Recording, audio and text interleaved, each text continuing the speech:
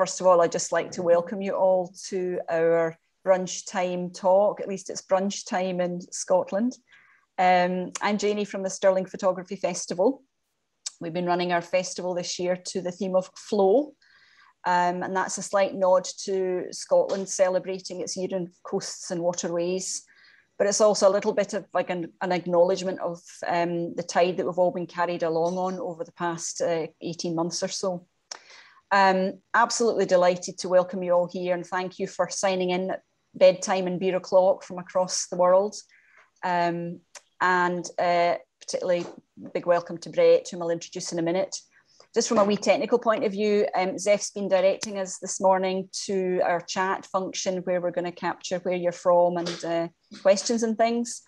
So thank you, Zeph, for supporting us there. Problem. It's been quite kind this morning. We've done a wee dry run with Brett and everything's working. But if we do get any wobbles with internet connection, we might just ask Brett to put his camera off as we go. So thank you everyone for coming along. What I normally do at this point is obviously welcome our speaker and introduce them. I've got so much I could say about Brett, but I'll start as I always do by saying we first met, I think it was probably about the 1st of June 1965, when he was almost 2 and I was just a day old. So as you can imagine, I've got a lot to say about him. But we'll kind of cut to the chase, and this is about Brett and his talk. But briefly, I mean, I guess my memories of Brett is he was always a great outdoorsy brother, always out walking the dogs, disappearing for long days at a time, coming back with pockets full of fossils and all sorts of things from his trips and his travels in our backyard. He then went on to study science and graduated a little before me. And I went off to start a career in the food industry, and Brett went off to start his first big adventure, I suppose, when he joined Operation Raleigh and sailed from Japan to Australia through the Solomons on a tall ship. That's where he met his lovely wife, and the rest is history, I suppose. But from there, Brett's travels have continued, and he's travelled widely. Passionate about the world and the environment, and photograph beautifully what he sees, but he also writes about it. So looking forward to some of the stories he tells us today. Brett now finds himself in Tasmania, having had another first stint in Australia, and was boomeranged back to Tassie. We visited him there in 2018 as a family, and I have to say he's one of the best tour guides you could ever wish for. So what I'd like to do is just hand over to Brett. He's going to talk to the theme of flow. And we're very aware here in Scotland that the eyes of the world are on Glasgow this coming October with the COP26 gathering of world leaders. And a theme that's run through our photography festival has been perhaps our role as photographers. Sustainable photography has been a big theme, but what we document and the changes that we see and the stories we share and stories we tell about what we find. So Brett's going to talk about Tasmania, and I think it might prompt us all to think a little bit about our role in the world as photographers and as just human beings. So I'd like to hand over to Brett without further ado, and I really look forward to hearing what you've got to say about the Roaring Forties, Brett. Thanks very much. Okay, thank you very much, Janie.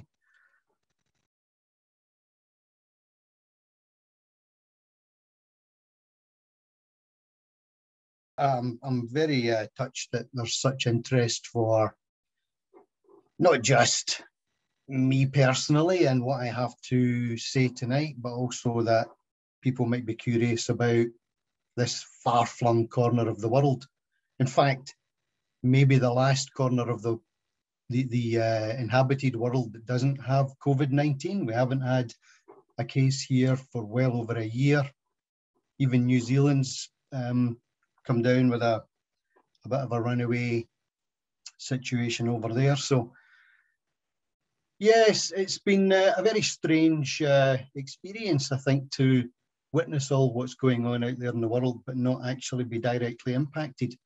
other than that we're limited in where we can go and what we can do and who we can see.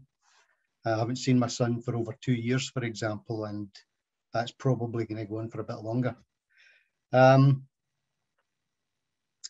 you didn't come here to hear too much about that and my personal on the beach kind of experience, because it feels a bit like Neville Shoots on the beach, living down here where everything goes crazy and everywhere else.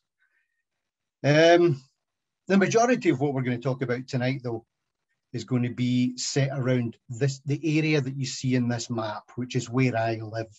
I live in a little town just south of Hobart, about 20 kilometres. It's not actually on the map, funnily enough, but it's just close to Kingston. We're about 10 kilometres from there, and we live in the hills in a small acreage property. I came here 4.5 years ago, but my relationship, if you like, with Tasmania goes back to the 1980s, when I first came here as a young traveller. Backpackers, they call them these days, but I don't think that term was in vogue back in 1989. And I came here really because I'd seen some postcards in a shop in Sydney by a photographer called Peter Dombrovskis, and they were utterly beguiling and magnificent. They kind of spoke of a place that was beyond time, something primeval about what this guy depicted in his photographs. Peter Dombrovskis, he's dead now. He died about 25 years ago whilst photographing out in the remote wilderness of southwest Tasmania. But he had a huge influence on me personally as a photographer, but also his images have had a huge impact on the wild parts of Tasmania. And in fact, I'm going to start off tonight's slideshow showing you a photograph that actually isn't one of mine. It's one of Peter's. This is a photograph, and I've credited it hopefully in its fullness to Peter. This was a photograph that he took in 1979 on the Franklin River, which is one of the wild rivers on the west coast of Tasmania. You might remember it if you're old enough, like me, that it was the site of a dam protest. The government of the time, which was a Conservative government, both in the state and nationally, wanted to dam this river for hydroelectric power. And when I was teaching photography in Yorkshire years ago, I used to like to get my students to think about what photography can achieve at its very best, what kind of important things can be achieved. And I used this photograph by Peter to demonstrate that great things can be achieved through photography. So this is morning mist at Rock Island Bend on the Franklin. Now, I can't hope to emulate his work, but it's certainly been influential in my life and influential in the kind of history of preservation and conservation on the island of Tasmania. Much of what I'm going to talk about today, though, goes with the theme of flow, and Tasmania sits in a series of winds that blow concentrically around the planet from the west, called the Roaring Forties. And they bring very dynamic changes in weather to this place, even more so than the Scotland that I grew up in. The weather can change within minutes by 15 degrees centigrade, and that has happened to me before while swimming in local beaches. This is one of the very early photographs that I put together as a panorama taken down on Bruny Island, and we're going to talk a little bit about Bruny Island as we go and that general area. And it kind of encapsulates this dramatic weather that that we get in this part of Tasmania. We're on the east coast, And Hobart is actually the second driest capital state city in the whole of Australia after Adelaide. And yet still we get very dramatic changeable weather that can bring huge amounts of rain within a few kilometres of the city itself. Kunanyi, or Mount Wellington, which in many ways dominates the weather of the city, sits just behind the town and gets, you know, an awful lot more rainfall than the city itself. Actually catches a lot of snow as well. There was snow on it last week. So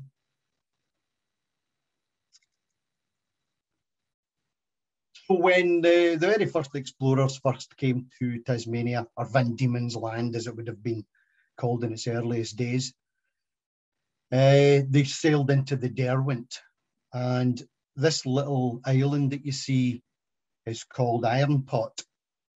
It's called Iron Pot, sadly, because one of the early industries of Tasmania was in rendering whale blubber, and they had a huge iron pot on this rock in which they used to do that rather horrible, despicable task. But it's one of the first things that the seafaring arriver to this place would come across. There's obviously a little lighthouse on it today, but back then there wouldn't have been that. And this is taken from very close to where I actually live. I took that from the deck of a house we rented for about a month, shortly after we arrived here. Slightly further up, the Derwent. The Derwent's an estuary, maybe in a similar scale to the Forth or the Clyde, perhaps. And this is the Tasman Bridge. This is a bridge that spans across the river and was opened, I believe, in about 1972 or 3, something like that. If there's any locals who can put me right on that, then please do in the chat. But again, it's another photograph for me that demonstrates the kind of dramatic shifting nature of weather, particularly in the summer and in the winter and spring seasons. But yeah, it can happen at any time of year, actually.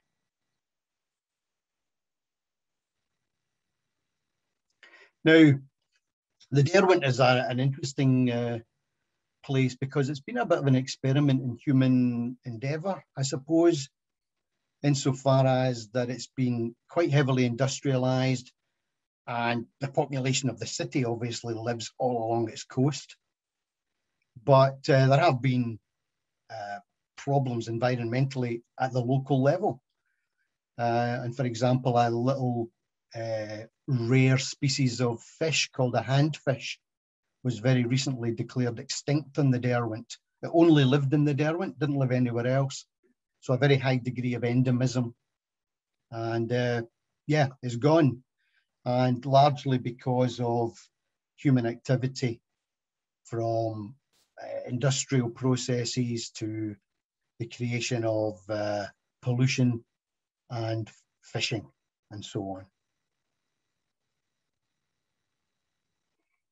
This is these are the hills that I actually live in. These are the Margate Hills looking across Northwest Bay.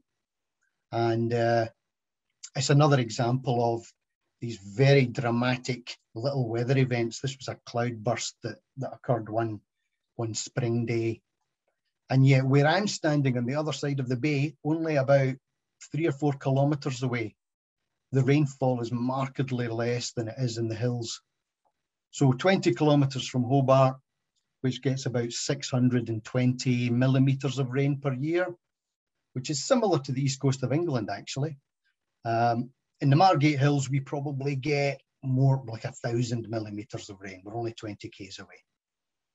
But on the side of the bay that I'm on, it's probably back to Hobart level of rainfall.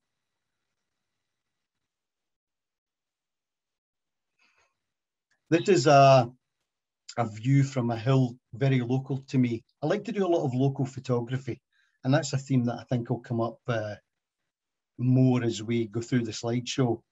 I've done this for many years. I did this when I lived in Yorkshire. Even when I lived in Scotland 20 years ago, I was reluctant to do unnecessary road journeys, I suppose. So what you're seeing here are places that I can reach on a bicycle often. So this is a photograph looking over a little community called Snug, which is very close to where I live. And we're looking out across the north end of Bruny Island.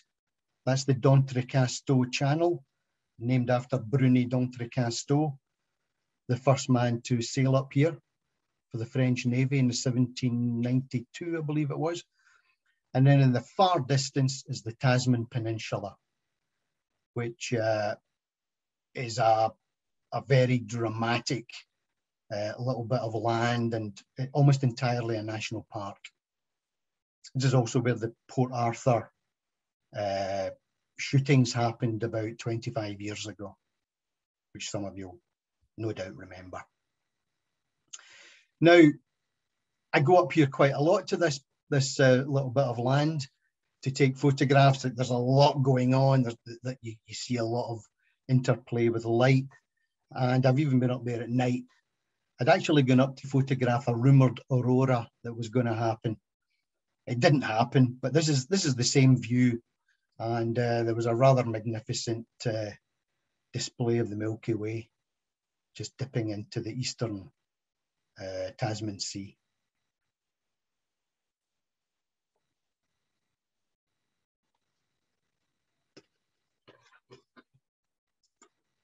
When we first arrived, we arrived at a little remote, sparsely populated community on what's called Ralph's Bay, and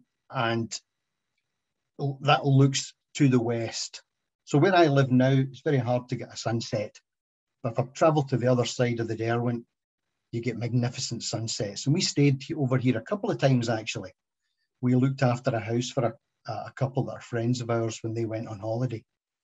And the big mountain that you see in the middle is Mount Wellington, or Kunanye to the local indigenous peoples. And it's a magnificent thing. It's a little bit like Ben Nevis dominates the weather round Fort William in that environment. It's got a similar effect.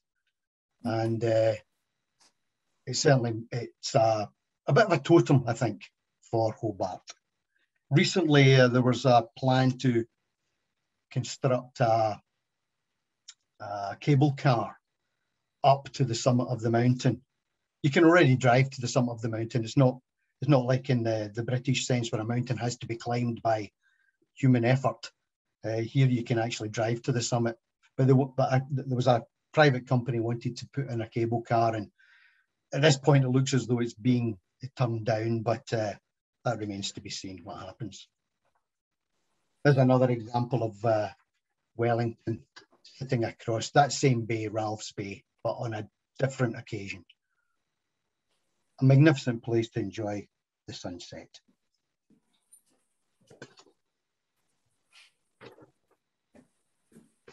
Now, there's another event that's happened on a few rare occasions since I've come here to live. And this is a thing called a crepuscular rays is how they are known.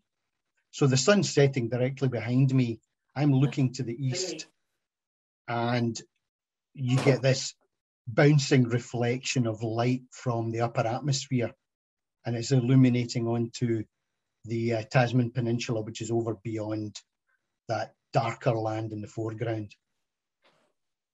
And here's another example of a single crepuscular ray falling onto the Tasman, almost spotlighting it.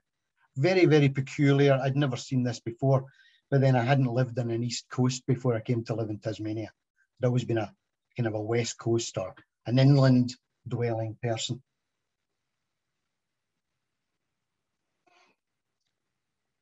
Now, this is a photograph I took only about 3 or 4 months ago on a beach on the east coast, and I'm looking across to an island, a rather dramatic island called Maria.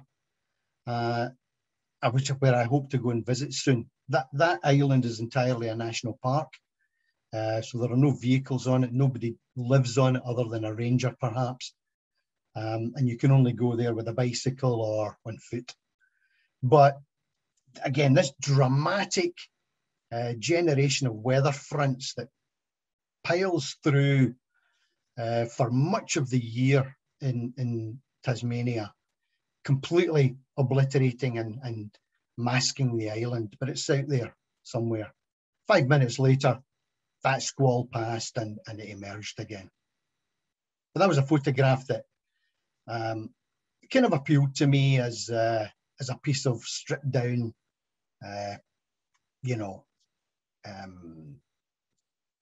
bare bones kind of an image. Further up that coast, there are some beautiful beaches that are all within national parks.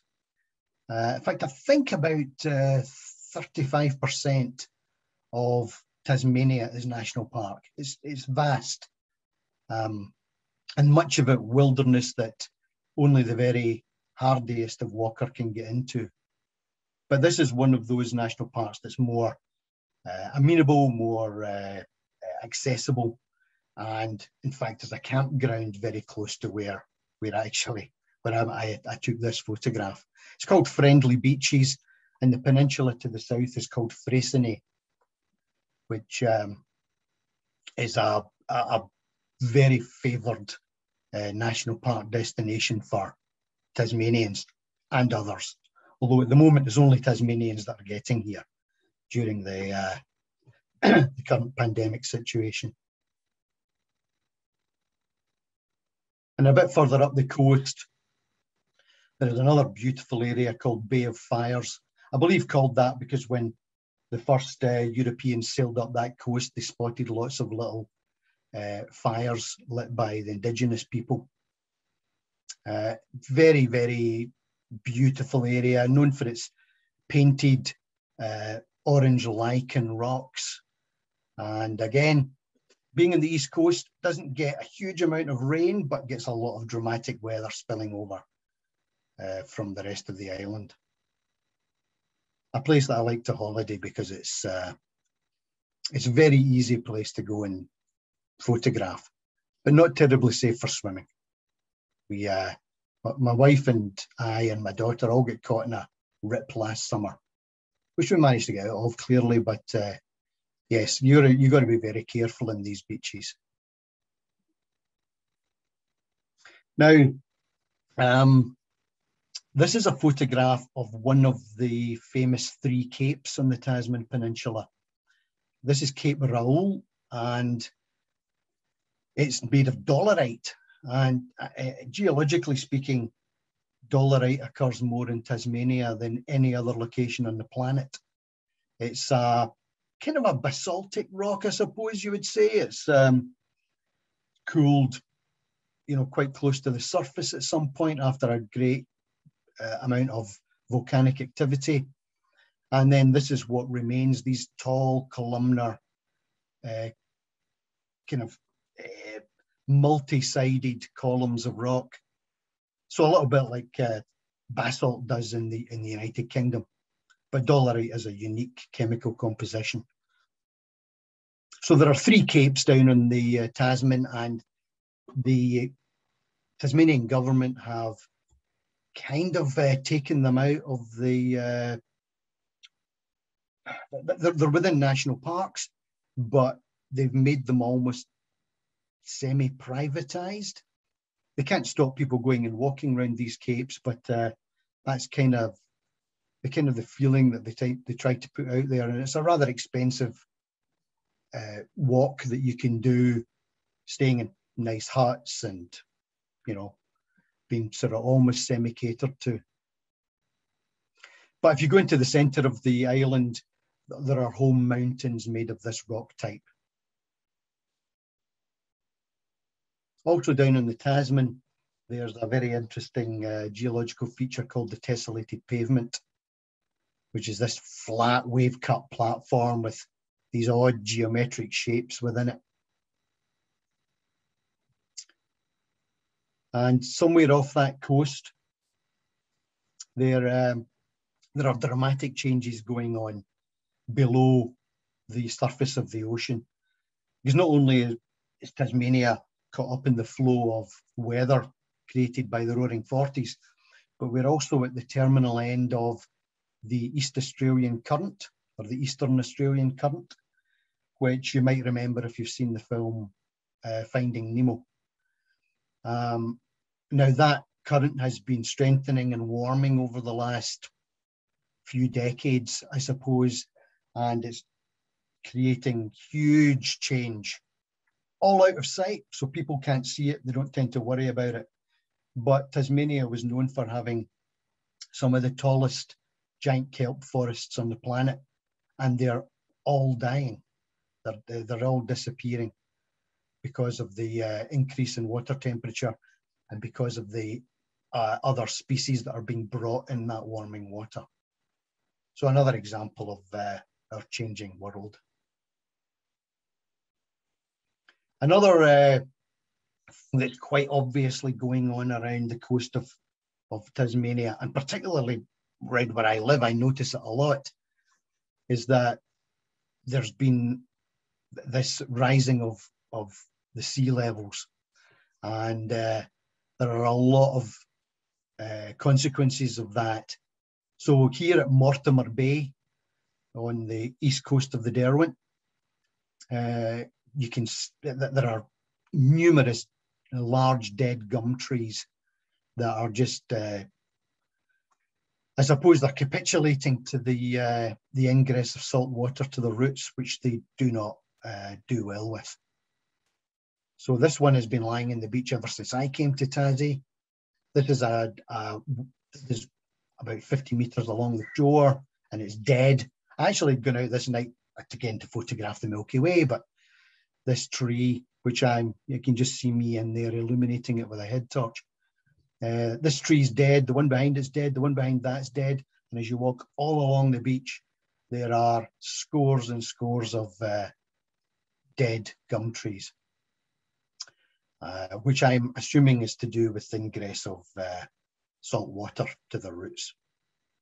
I came along here one evening, for example, and that whole dead tree was completely submerged at high tide. And I had to walk along the kind of heathy back of the beach. This is another example of what's happening along the coast. This is in one of Hobart's more desirable suburbs, Sandy Bay, it's called, just to the south of the city. And you can see that this softer rock, sandstone rock, is being eaten away at. And yes, you can almost get the feeling that some people's gardens are already starting to, give in to the inevitable. Certainly lots of fallen trees along there. I went to a lecture about the first month I think I was living in Tasmania, at University of Tasmania. And it was being given by a couple of scientists who do all their work in Antarctica. And apparently some of the poshest suburbs in Hobart, people can no longer get insurance because of rising seawater. So yeah, it's happening, folks. Another thing that's happened rather dramatically, both in January 2019 and in January 2016, were huge bushfires in the interior of the island. This was the first evening of the start of the bushfires in 2019. And it created this very dramatic but troubling looking sky. So all of this was going on probably within about 20 kilometres as the crow flies west of my house.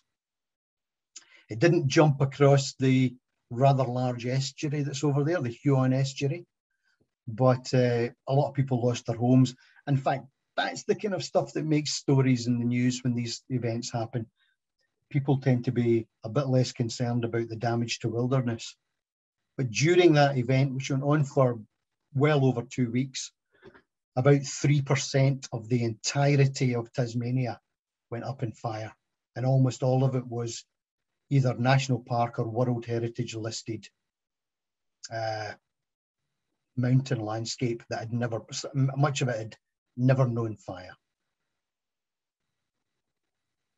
A few days later, I went up to a little hamlet community on the hills just behind us, about maybe 10 kilometres from where I'm sitting now.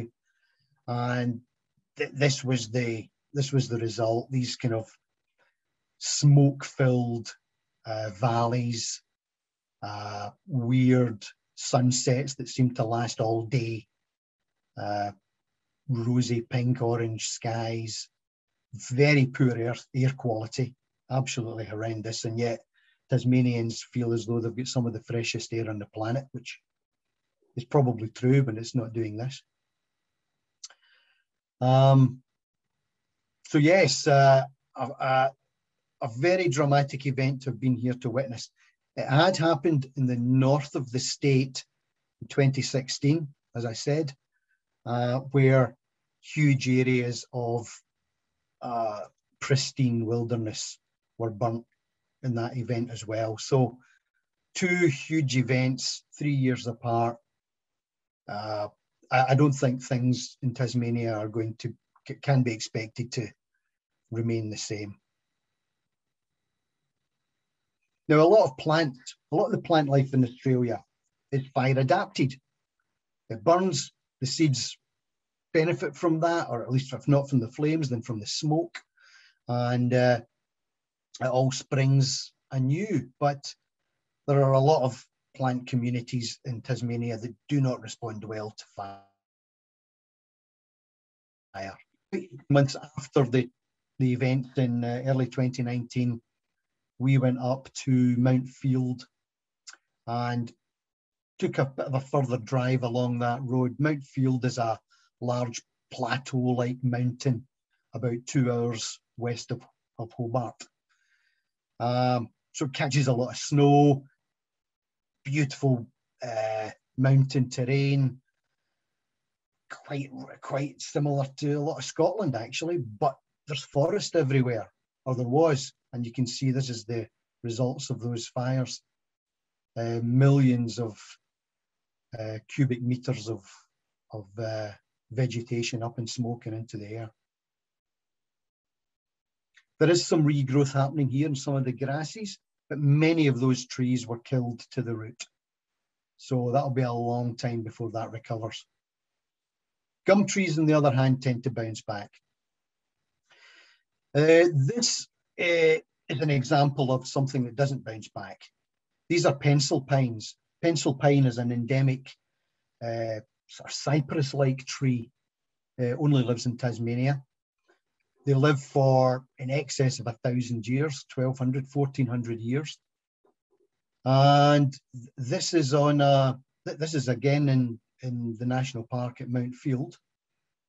And these were burnt in the 1967 fires. I believe, doing a bit of research, that the fire was begun in a logging coup by some loggers, and it got out of control and it burnt the whole national park. So all those trees, they might have been there for centuries, have been completely wiped out, and they do not come back from fire. They're very poorly adapted for fire. But they do make for some nice sculptural subjects, and I guess you could say I exercised a little bit of Ansel Adams kind of technique in this one. But yes, very sad to walk through these areas and realise that even though 55 years has passed, nearly, there's been very little recovery of pencil pines in this area.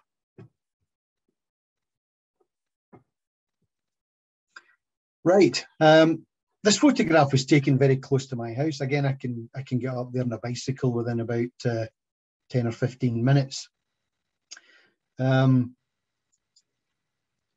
the forest in Australia doesn't really change. So from the European perspective, it's a pretty stable scene, I suppose. Gum trees don't drop their leaves, they don't change colour. But every now and again, there is a mass flowering of silver wattles. In fact, various wattles flower at different times, but in this case, these are silver wattles. Happens generally at the kind of tail end of winter, just as spring's happening. In fact, it's happening today. So that gives you a sense of what month of the year you might expect to see this. And silver wattles tend to live in sclerophyll forest that is probably on the wetter side.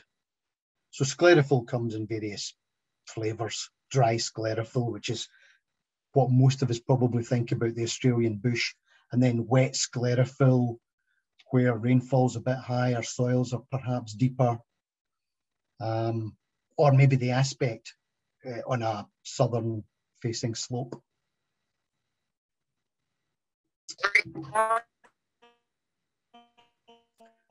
And then if you're lucky enough, in the gullies, you'll get rainforest, true rainforest. This again is in Mount Field. Rainforest does not adapt well to wildfires. And in fact, that was found to happen last year in the mainland up in, I think, northern New South Wales, the Nightcap National Park, largely a rainforest community of plants there, and it was very badly burnt and isn't expected to recover at all well from that. So one of the very kind of palpable things that we see through a changing and warming climate.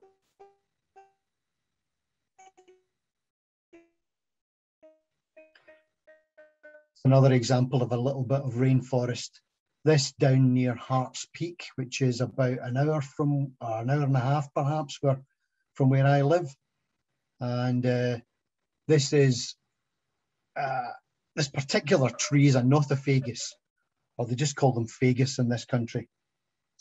And that's one of the species that links Tasmania with New Zealand and Chile, because they all have their own species of Nothofagus trees. So they need a high rainfall and do not respond well to bushfires. I haven't actually been back here since the bushfires in 2019, so whether this burnt or not, I don't know, but I know a lot of that area did burn badly.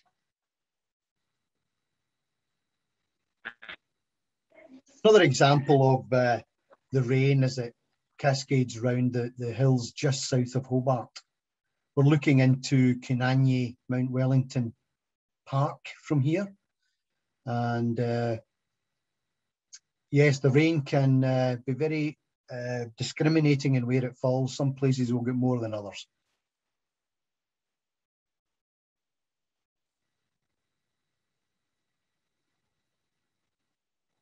This is another little example of a bit of rainforest, Nothofagus trees, Dicksonia ferns, which is a fern very common in the wetter areas of Tassie. And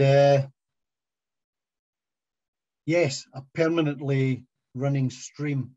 This is again in Mount Field National Park, and quite an easy spot to access. This is called Horseshoe Falls, in fact.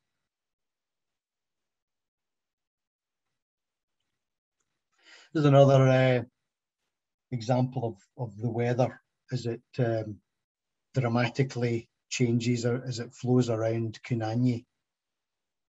These hills are very close to where I live. This is my local patch, I suppose.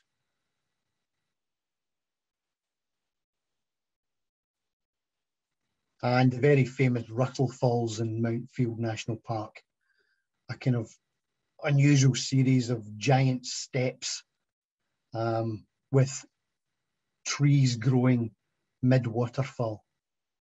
A very beautiful and precious, really, part of this country. Mount Field was the first place to be designated a national park in Tasmania, as far as I know.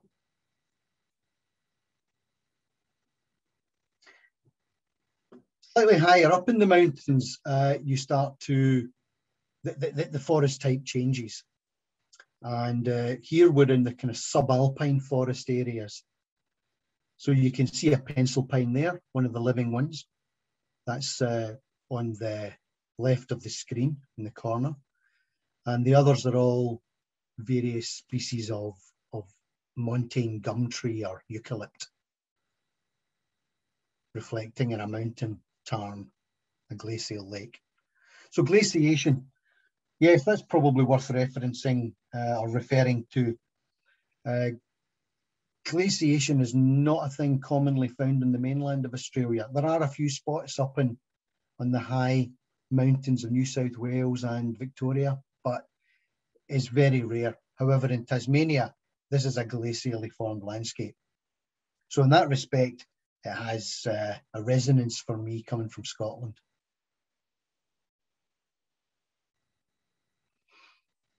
Now, this is a very, the photograph looks a little bit out of step with the others, but I put that in there because I took this photograph on my first trip to Tassie back in 1989, whilst walking the overland track.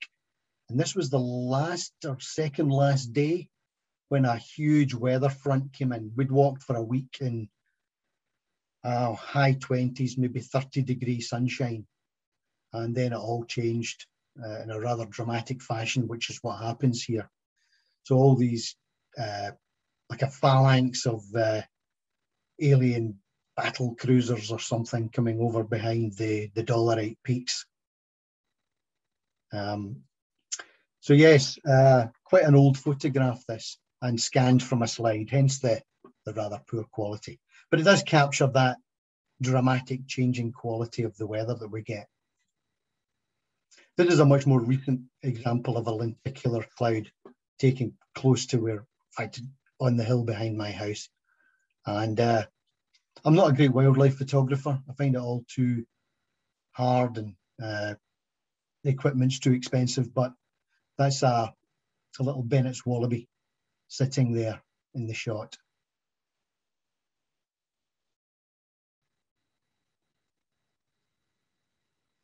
Higher up again in the mountains, the forest changes to probably its final type, if you like. That orangey coloured, what would you say, infill that you see in the other side of the lake or the tarn, that's Nothofagus gunnii, the other type of Nothofagus that grows only in Tasmania. So another endemic tree, very poorly fire adapted, already been made extinct in at least one mountain range, the Denison range of Tasmania, through fire. But here in Mount Field, it seems to have escaped the fire that killed a lot of the pencil pines, probably because the fire travelled round one side of the tarns and didn't cross over. So in this case, the water has been the saving grace. So Nothofagus is the only deciduous tree to grow in Australia. It changes colour in the autumn to these beautiful oranges and yellows and reds, and then drops its leaves. Tiny little pretty leaves. And actually related to the faguses of the Northern Hemisphere in some dim and distant past.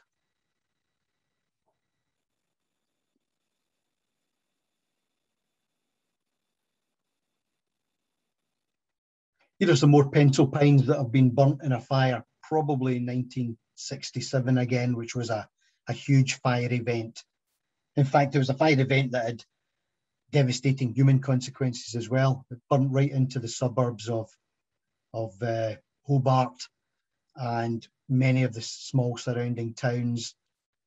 And the death toll was actually quite high. 70 or 80 people died in that bushfire. And all of Mount Wellington apparently was just scorched back to virtually nothing. But this is up in the Walls of Jerusalem National Park, which is another favourite place of mine. I've been here a couple of times now. And you can see that amongst the dead trees, there are one or two younger living trees. So whether they escaped the initial fire because of this is very boggy land that we're standing on, very, very wet, or whether they've grown since, I'm not entirely sure. And the plant in the foreground is called Scoparia, which is in the same family as the heathers, believe it or not, although it doesn't really resemble heather. It comes in a whole suite of beautiful colours: white, pinks, oranges, magentas. And this is it again. Very spiny, adapted for cold and heat. And yeah, not to be messed with, not to be fallen into by you know, mistake. And yeah, altogether a very beautiful scene.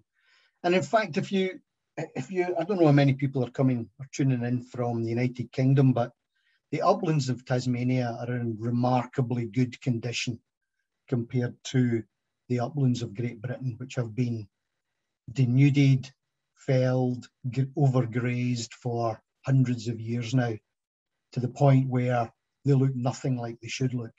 Well, in Tasmania, things look pretty much like they've always done, other than where more recent bushfires have gone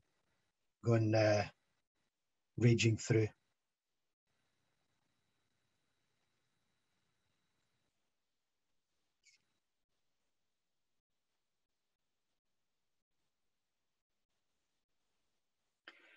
Now, one of my events, or one of my trips out into the mountains, about 3 years ago now, I was lucky enough to encounter an aurora australis, they call them down here, the southern version of what you get in the northern hemisphere.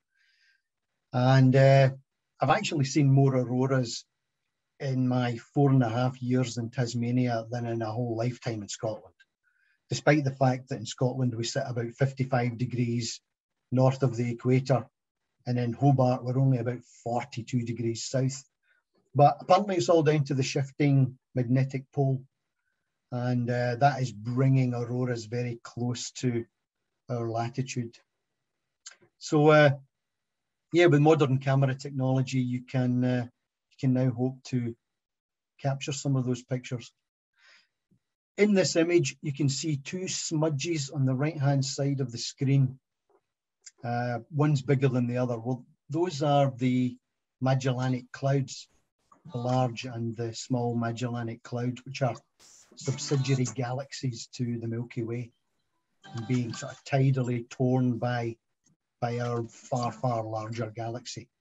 But still, the large Magellanic Cloud has about 100 million stars in it, apparently, and the small, maybe about 30.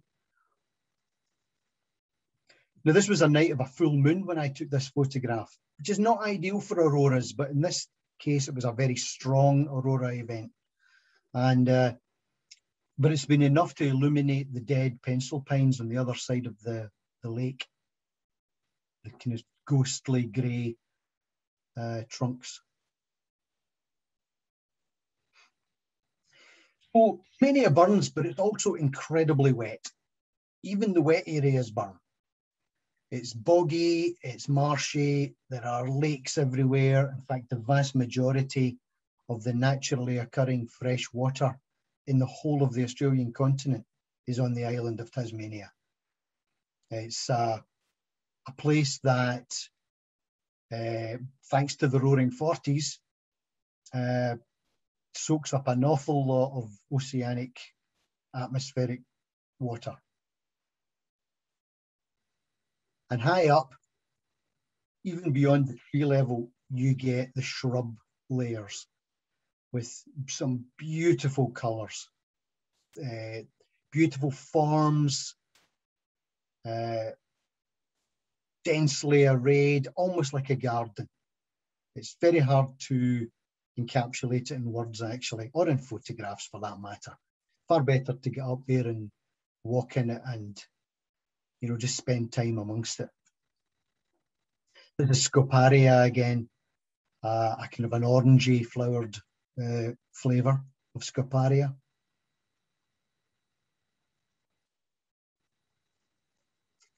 That plant there is called Pandani or Pandanus. It's related to the Scoparias, and apparently they can hybridize, but they look nothing like one another.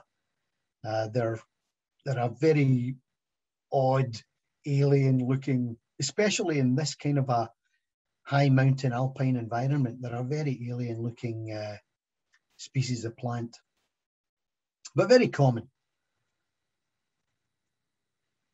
And this is a Banksia, which is a flowering shrub that produces these huge loofah-like flowers, beloved of bees and every other kind of insect, and nectar-eating birds as well. Many of the species of bird that live in Tasmania and Australia are adapted to feeding on nectar from flowering plants.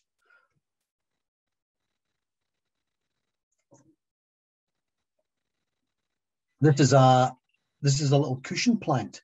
Again, another rare plant only found in upland Australia, and very common, in fact, in upland Tasmania. So it's rather firm. It can take centuries to grow to a decent size. It lives as a colony and flowers in the high summer. So this photograph was taken in December, and you can see it's flowering. I photographed a cushion plant about very late January, and already the flowering is past. This is near Cradle Mountain on a week-long walk that I did recently. Now, the other aspect of flow that I had to shoehorn into this was, and I've mentioned it before actually, was the warming effect of the Eastern Australian current. Now, that has brought some invisible consequences, like the dying of the giant kelp forests. But the more visible thing that it seems to have introduced are these huge algal blooms that at night you can see as bioluminescent algae. So they explode into these huge ripples of light as the waves break along the shores. Now, one of our audience members here tonight, maybe two of them, in fact, will remember this because they were standing right beside me as I was taking these photographs when I was visited by Stefan and Joe, coming up in 3 years ago now, and we went on a camp to Bruny Island, and we had this dramatic show of bioluminescent algae. This photograph, perhaps a little less successful, but sparkles in the sky and sparkles in the water. It seemed to make sense. And I think this is the only photograph with somebody in it, other than my self-portrait before when I was illuminating the dead gum tree.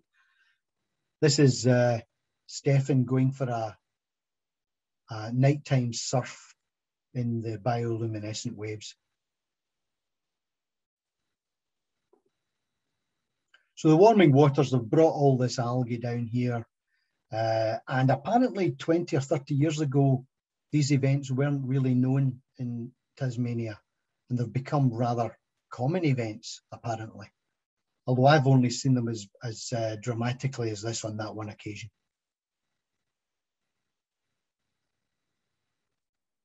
Now, I'll leave you with this image of my favourite bird, the yellow-tailed black cockatoo. Very charismatic. They're always around my property here, usually in the 30s or 40s. They're very noisy, but very charismatic little birds. They remind me of I don't know, biker gangs making a lot of racket, but not really doing too much damage. So yes, I'll leave you with them. I'm not a wildlife photographer, but this is what you get. Okay, I think I'm all done. Are there any questions in the chat that I can be directed to, Zeph?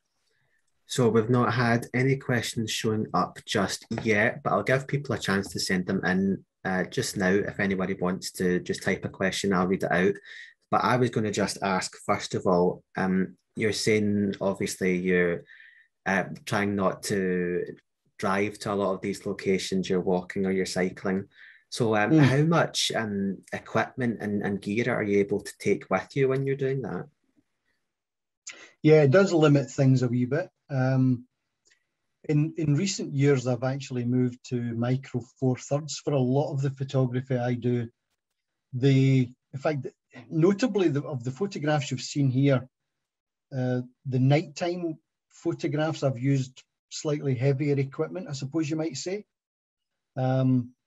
But for almost everything else, it's been micro 4/3, which is lightweight. I carry a couple of lenses perhaps. So when I did that hike for a week, I had one small micro 4/3 camera and two zoom lenses to cover as much as I thought I might need. And in actual fact, I only used one of those lenses for 95% of the photographs I took. I could have well done without the long lens. So yeah, I think I've just adapted to lighter equipment, but I'll probably do that as I'm getting older anyway, to be quite honest. Yeah, that's a lot of similarity, I suppose, with people who do that kind of work. When you're going out to these places, is it just on your own you would go most of the time? No, not necessarily. Historically, I took a lot of my photographs and walks with friends, which is not ideal because if your friend is a non-photographer, then they get a bit frustrated if you keep stopping and trying to set up a tripod or saying, oh, I'd like to do that again, or just give me another few minutes, you know. Here in Tasmania, no, I think it's probably an equal mix of me on my own and my bicycle, or if friends have come to visit and we do indulge ourselves with a bit of a drive somewhere to do an overnight trip, then I can justify it. You know, I can justify going in the car if I've got friends with me or visitors coming from overseas. But for myself, I can't justify it, so I don't do it. And it's something I've actually done for quite a number of years now. Probably to the cost of fully getting to experience a place or fully indulge my photography, to be honest. But yes, it's just something that I have as a bit of a hang up that I can't get over, you know. Mm-hmm. Brett, if you are able to close down your share screen, then close down my share screen. Yeah, I think right, it's just stop share. That's it. There. Perfect. Then we can see everybody again. But we had a question coming in there. Titus is saying, can you talk us through how you managed to get the picture of the Aurora? What was it you called it, Brett? The Aurora Australis. Australis. Yes, yes. It's the Borealis up north and it's the Australis down here. Mm-hmm. How did I get that shot? Well, a little bit of experimentation. I had one Aurora before that, which was really the kind of steep learning curve.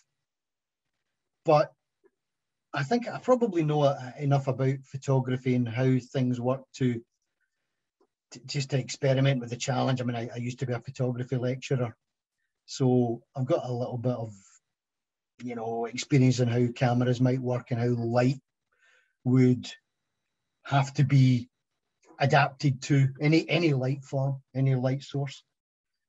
In that case, I think because it was a full moon, I think the shutter speeds were relatively short. I mean, for example, I've taken aurora photographs with 30-second and 25-second exposures. High ISO, round about 3,000, 3,200 ISO.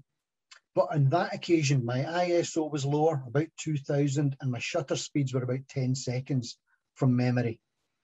But I did experiment, even on the occasion. I was able to just check what was happening on the screen as every shot was taken, and think, I'll need a few less seconds there and a bit higher ISO.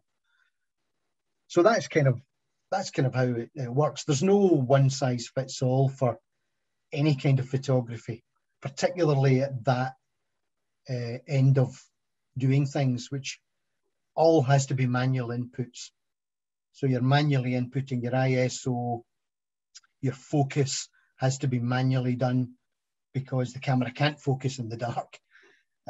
You have to manually input your shutter speed, your f-stop, all has to be manual. So yeah, we are getting a few more questions coming in. Yeah. First of all, Anne was just saying that she was loving getting to see all these pictures. She wishes that the Scotland uplands were still so beautiful.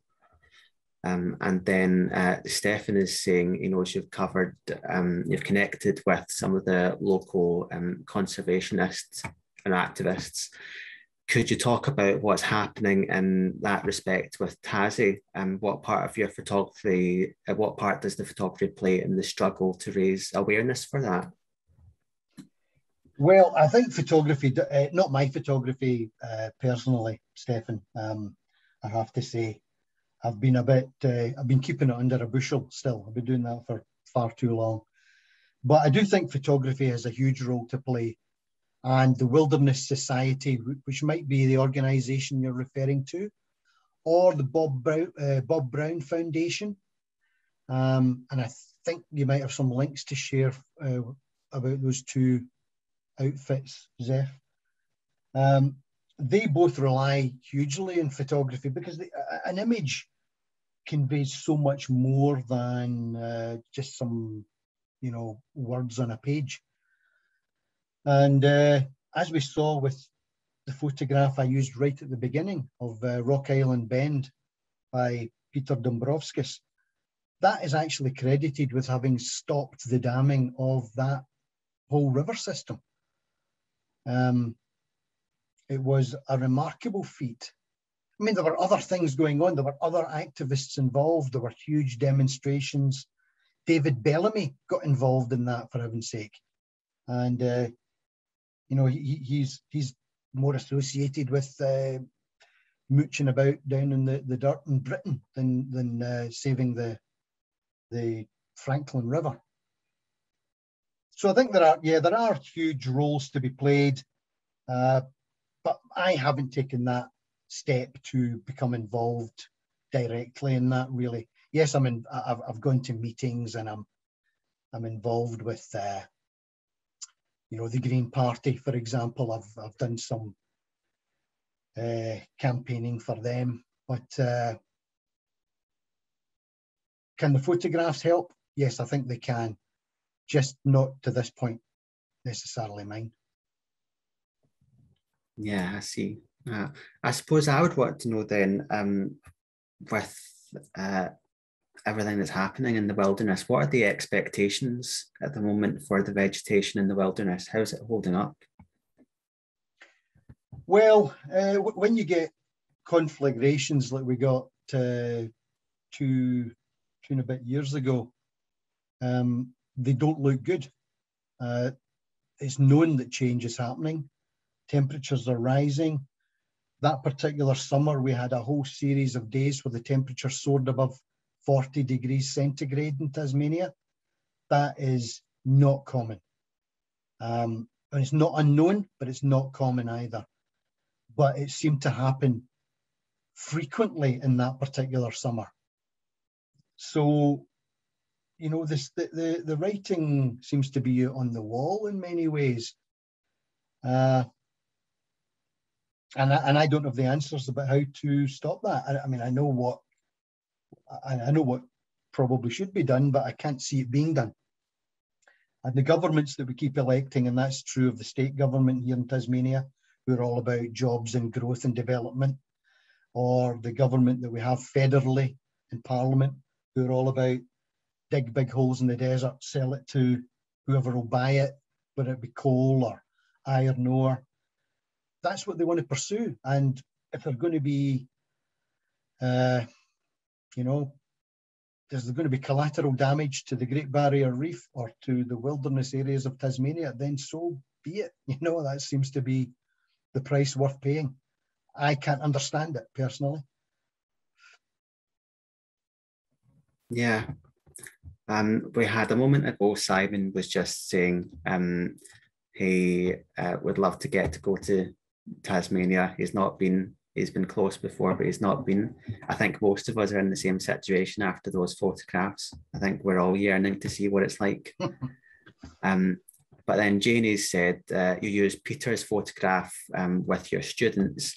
How did they react to your challenge to consider how they might use their photography? Are you hopeful there's a generation of young photographers out there who are going to drive change? Yes, of course I'm hopeful. And when you work in environmental education, as I've done one way or another for 30 years,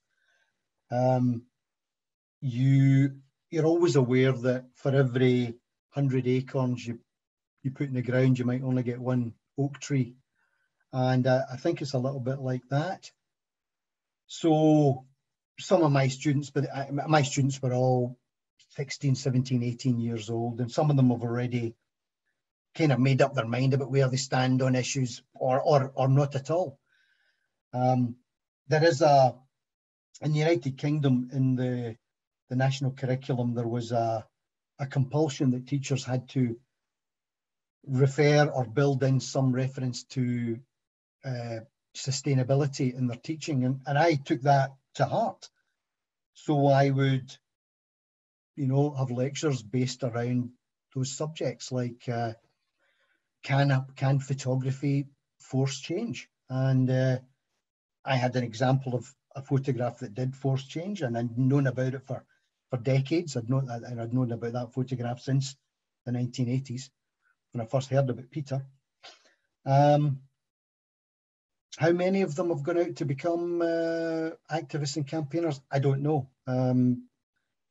Maybe not a lot, but when I see the school strike for climate kind of activism that's going on, and I've been to a couple of their events in Hobart as an observer, I'm very heartened that the young people of today might be in the position to clear up our mess. But at the moment, we've got to get through all the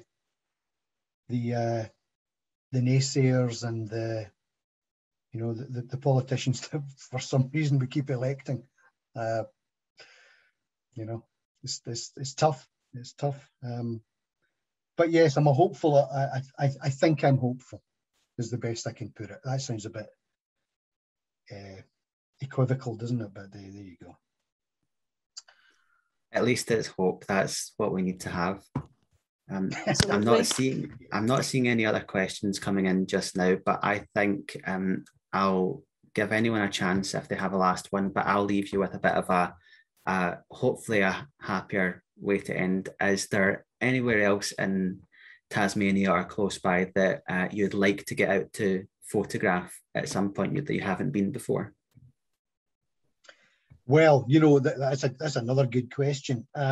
I should probably have done a lot more of this when I lived in Australia the first time. When I lived here back between 2000 and 2006, I lived just outside Melbourne, and I was fitter, I was younger, I was more eager to put myself through some, tough challenges, I suppose. And I didn't do it then. And now I'm here and it's on the doorstep. And I find it all too physically strenuous, particularly carrying a big rucksack in my back, So the places I'd like to see, to answer your question, yes, there are places I'd love to see. I'd love to go down to the Western Arthurs. I'd love to explore those really remote areas. They take a week to walk in sometimes and a week to walk back out, and you're walking every day over very rugged, steep terrain. But I don't think I will, to be honest. I went to Frenchman's Cap, which is a pretty remote mountain on the west coast of Tassie, last year sometime, just before COVID actually. And I found it very, very hard. It was only 4 days. I found it a very tough trip. And I'd just come off the overland track, which is a kind of a wilderness sanitized experience, I suppose. And that was 7 days. And I did that at a breeze. I found it very, very easy and straightforward. So yeah, it's all about how rugged the terrain is. So I doubt I'll see the places I really want to see, sadly. Yeah. One final question. I do have some from favourite Titus. places I want to go back to. Mm-hmm. There is one last question there. Titus was just wanting to know, he's talking about, he's done slideshows before showing mountaineering photos in Adelaide. He's just wondering if you have any tips for setting up this slideshow or creating these images, if he could do the same kind of thing.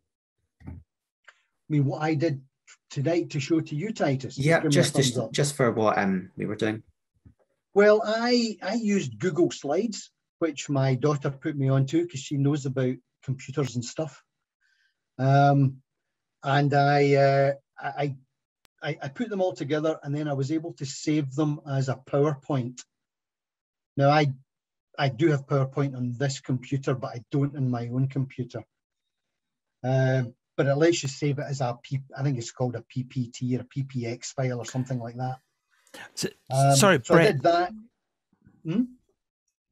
Brett, sorry, it wasn't so much the technology of it, but it's just like, I used to love we used to have these slideshows at the Mountaineering Club, and they're fantastic. And we'd sit there and we'd go off for a big trip, and it was a case of, how do we get the 20 images? And I've forgotten to do this. This is something that, I mean, you go for an adventure. Choose your best. Yeah, exactly. What was that? Because you've been sitting there taking photographs forever, and you've pulled that together into a really neat set of photographs. Yes, I know. Well, it's a bloody good question, because I think it took me about 3 or 4 days to go through 4.5 years and hundreds of folders of images to draw out those ones. But to be fair to myself, they were images that I had appealed to me at some other point, and I'd edited them, so I kind of knew where to go and look. The problem becomes immense where you have 10 years or 20 years of photography and you forget where you were, what year it was. I recently did a talk for a local camera club in Huonville, and I did that on Yorkshire, on my years, in fact, mostly of living in this one small area of the Yorkshire Dales called Wharfdale. And it was very hard, because I had 10 years worth of stuff to go back looking through to get it down to 70 slides. Tonight, I think I had about 50 slides or 52 slides or something like that. So yeah, it's not a skill I think I own, but I think just having, at the time, edited photographs that I liked and kind of having a sense of where they might be has helped. Can I just ask if having a theme to speak to, such as flow, does that help you curate your collection? Yes, it did, because I went for a lot of images that showed weather. And I am drawn to that anyway. I like to photograph weather. But when I did my talk at Huonville, she said to me, that the lady who had invited me in to do the talk said, "Are there no blue skies in Britain?" And I said, "Well, yes, but you know, I don't like photographing blue skies. In actual fact, we don't get an awful lot of blue skies, but I like, you know, it's about the drama of the scene and the changeability. Sometimes you can invoke that in a photograph, and so yeah, that did help me make choices. Yeah."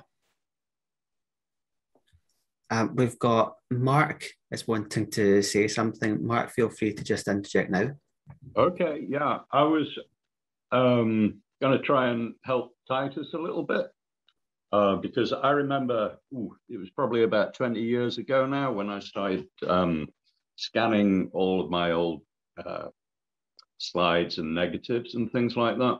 And one thing I realized that I needed to do before starting all that, because there was like thousands, is first of all, I just went through every film and just did a basic catalogue of what was on there, and also my best guess of when and where they were taken and things like that.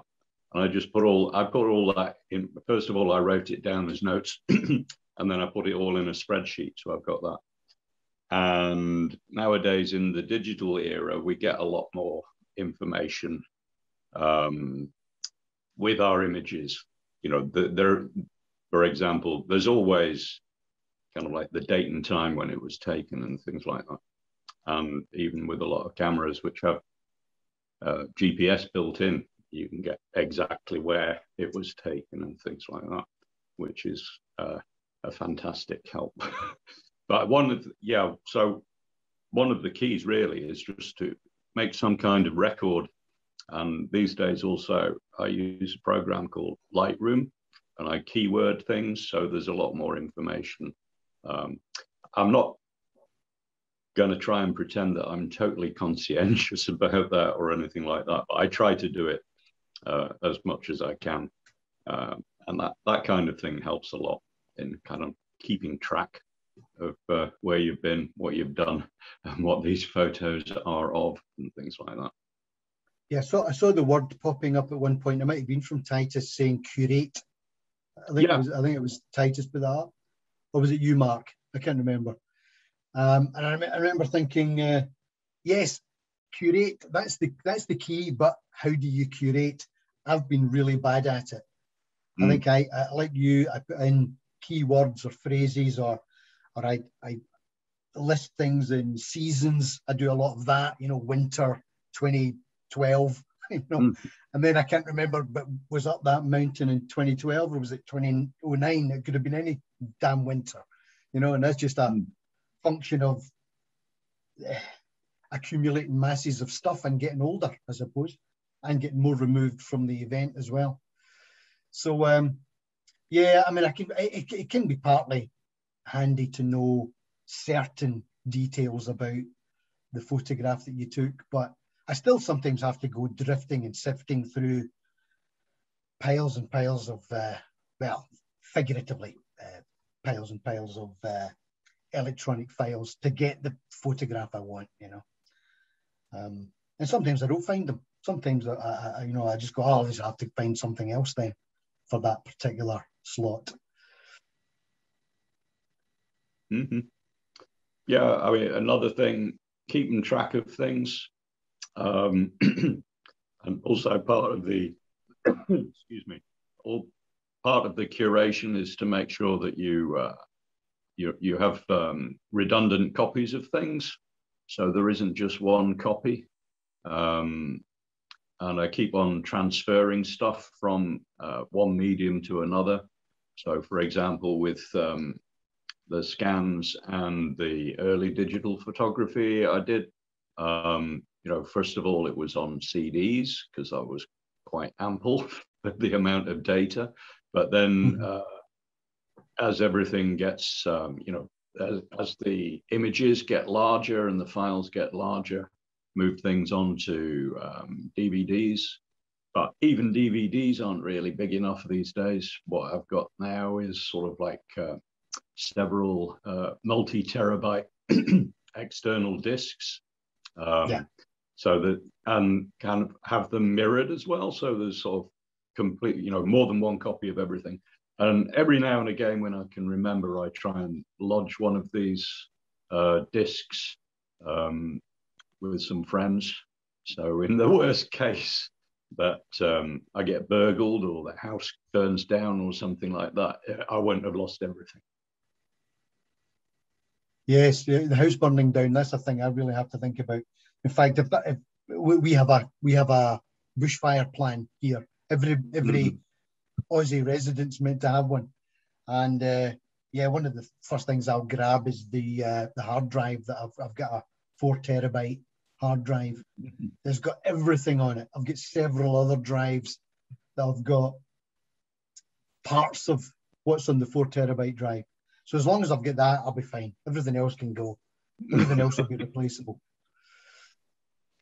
Right, we're just coming towards the end of the chat, and I just wonder, I mean, you've told some amazing stories today, and the depth of your knowledge and understanding of the environment in Tasmania is actually mind-blowing. How do you feel about using your own storytelling talent and the photographs that you have to influence debate? You've said you haven't quite used that yet. You attend meetings and so on, but for me, certainly it was a very powerful and moving journey today, and I think there is something in that. Have you a thought as to how you might use it? Have I thought? Have I thought about it? I guess I must have thought about it. You know me, I've got this kind of reluctance to. In fact, you're the only audience that I've ever seen those photographs, other than some that I may have posted on my personal Facebook page occasionally. I haven't shown them to anybody else. In fact, even my family haven't seen most of them. So, yes, it's probably time to yeah, be less shy about it and engage. Well, maybe today's the start of that. So maybe on that note, we say that's the start point. And the fact that this talk's been recorded and Zeph will edit it and it'll be uploaded to YouTube and therefore can be shared. But thank you, Brett. I thoroughly enjoyed that. Pleasure. A pleasure. I'm one of your greatest fans, you know that. But I think tonight you've probably gathered a few more fans along the way. So can I just say thank you to Brett and invite everyone to thank Brett for tonight's chat. That was brilliant. Thank you very much. Thank you. Thank you. And if thank you you, would like Zeph, for doing what you did. Thank you. Fantastic, being the kind of the ringmaster, as it were. And nice to meet you, Mark, finally, after all these years. That's right, yes. We're Facebook friends, but we've never actually met. That's right. That's great. That's right. And this How is do you pronounce your surname? Sorry? How do you pronounce that surname? Lovejoy, just like that. Yeah, but it's French originally, so it should be Lovejoy, but everybody says Lovejoy. So very exhausting. So silent T. Silent T. Thank you, everyone. If you would like to copy some of the information that was put in chat, there's little 3 dots in your chat box. If you click on those, you get the option to save chat, and that will drop into your onto your desktop under Zoom file in Documents. I think that's where it generally falls. So if you want to save the chat and those references that Zeph copied in, that's where you'll be able to do that. So thanks again, Brett. One final thank you, and thank you all for coming and supporting Stirling Photography Festival from right across the world. Sydney, Barcelona, Queensland. Lovely to see you all.